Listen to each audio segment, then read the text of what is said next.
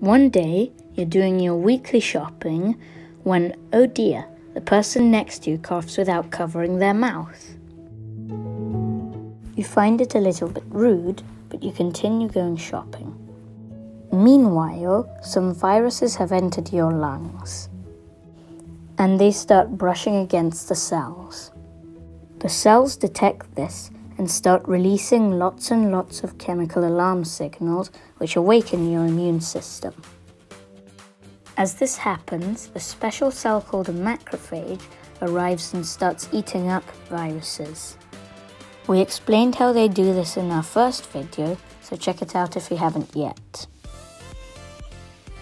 Unfortunately, they can't deal with all the viruses in your body. As the remaining ones start to enter your cells, tinkering around with their DNA and infecting them. Now the infected cells start producing more viruses and start melting away to release them. Infected cells also release these special type of proteins called interferons.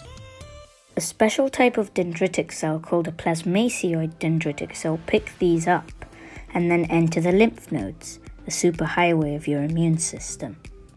They're searching for killer T cells, which are like helper T cells in a bacterial infection, but slightly different.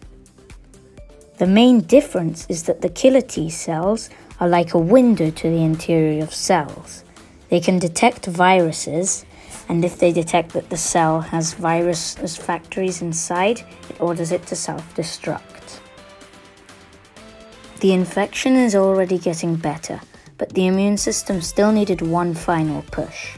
It's like a skin, but for the lungs, and it's called the epithelial barrier, which protects the lung tissue from viruses and pathogens.